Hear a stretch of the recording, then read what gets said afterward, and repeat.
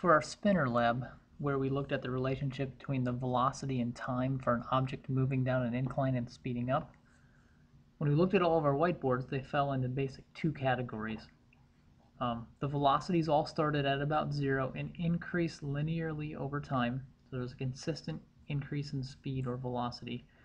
And some of the slopes were a little bit smaller, between 0.3 and 0.4 centimeters per second, and some of them were a little bit steeper. And we realized that the ones with a smaller slope, or a smaller change in velocity each second, had a smaller incline that their spinner went down. And the slopes, the larger values, the steeper lines, had the steeper slopes. That'll come into play later. So let's write down the equation of the line, and this is something that you should have had written on your whiteboard. So remember, you always start with y equals mx plus b. And we're going to write this for the red line, a sample one, a spinner on the large incline. So the equation looks something like this. Velocity, or v, is equal to 0.5 centimeters per second multiplied by time plus 0 centimeters per second. Look, the slope is a half a centimeter per second every second, because if you start at 0, in 1 second of time, the increase in velocity is a half a centimeter per second. So it's half a centimeter per second for this 1 second, another half a centimeter per second for that 1 second, another half a centimeter for the next second, and so on. It says continual increase of a half of a centimeter per second for each second of motion. So the question is, what is the slope of the velocity versus time graph?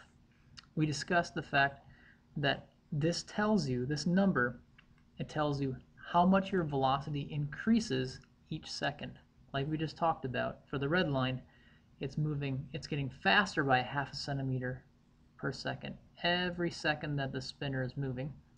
When we looked at the smaller incline, for some of the groups of the smaller slopes, notice that every second of motion, it is not increasing by half a centimeter per second.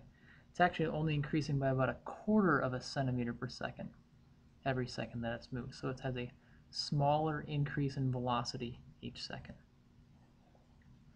Well, the slope, which you calculate by taking like a change in velocity divided by a change in time, we defined as the acceleration. So the acceleration is how much your velocity changes each second, and the slope of our line tells us that. When you look at the units of acceleration, you get centimeters per second for each second, or how much the velocity changes for each 1 second of time. You simplify that, you get 2 seconds on the bottom, and it's the same thing as centimeters divided by seconds squared. Now, when you see a distance unit over a squared time unit, you know that you're looking at an acceleration value. And any physics textbook you look at, or other times you're dealing with accelerations, this is typically how acceleration is written.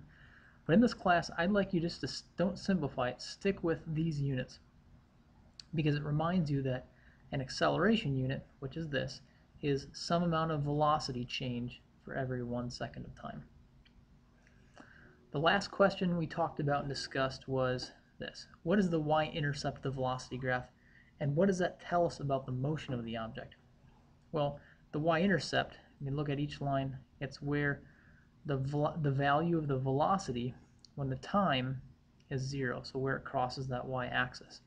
And all of the groups got numbers close to 0, and we said that it should be 0 logically, because when you started your spinner at time 0, the spinner started from rest, so it would have a 0 velocity. So logically we can conclude that the y-intercept is insignificant, or 0, because for a 0 time you would have a 0 velocity. So we can take this one step further. Now that we know that the slope is equal to our acceleration and the y-intercept is equal to our initial velocity, the general equation becomes that velocity is equal to the acceleration of an object multiplied by the time it's moving for plus its initial velocity. And we can use this to now predict how fast something is moving at any time if we know its rate of velocity change, or acceleration, and how fast it was going, or its initial velocity. So with that, you should now be able to finish your conclusion questions for the formal lab report for the Incline lab.